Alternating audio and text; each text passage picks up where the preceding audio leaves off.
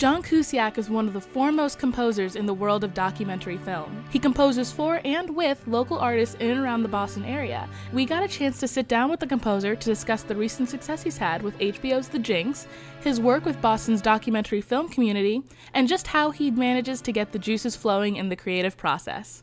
Boston is really a strong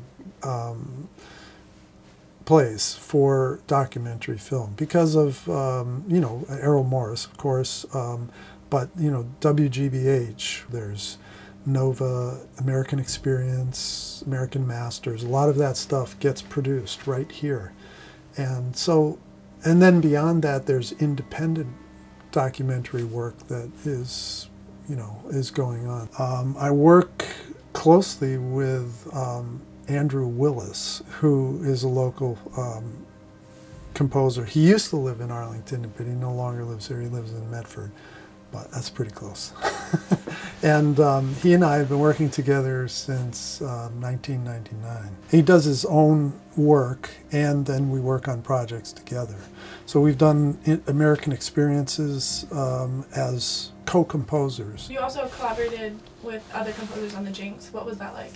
Yes, that was tricky because the other composer was in New York. That, as I just described with Andrew, we've spent, I mean, that's like, is that 16 years or something that we've been working together. So, you know, the longer that you work with someone, you can develop a working relationship. But this was being thrown right into someone right off the bat. So, I mean, that's a little harder. But overall, it came together, and I think was successful.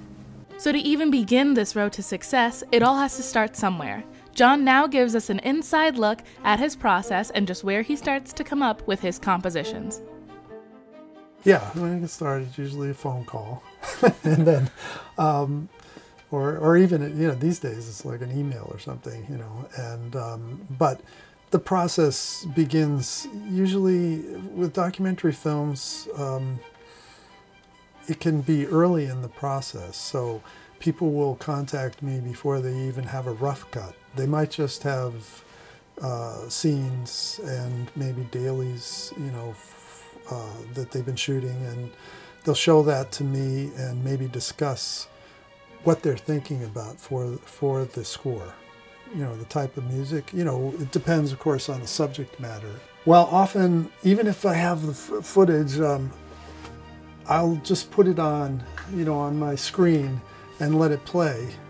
And I'll sit at the keyboard and just improvise, almost unconsciously, just kind of letting it roll and seeing how I feel about it. And I'll just record everything that I do, and you know, spend several hours doing that, and then come back later and listen to what I've done and see if any little piece sort of strikes me as having potential for development.